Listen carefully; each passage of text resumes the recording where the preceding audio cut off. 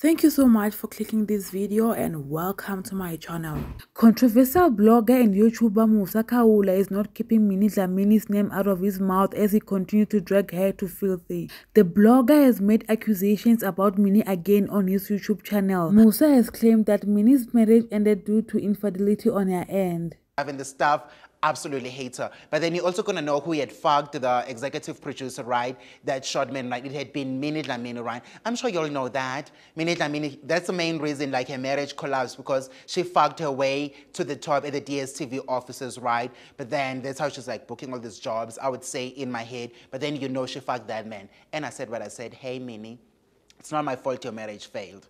But Quentin had been a good one in my head, I think. And I also didn't expect, in the history of marriages collapsing, Minnie's marriage collapsing, it took me like by shock. I'm not gonna lie, but you know, she had hoarded herself and whatnot, but it is what it is. This is not the first time Musa has accused Minnie Dlamini of cheating. In May, Musa alleged that Minnie Dlamini cheated on her husband with Edwin Sodi. Musa alleged that the reason why her marriage collapsed was that she allegedly used her punani to the top at the DSTV offices, he claimed.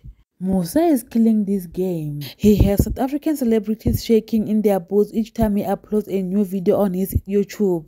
Anyways, it is what it is. Thank you so much for watching. Please don't forget to subscribe. Until next time. Bye.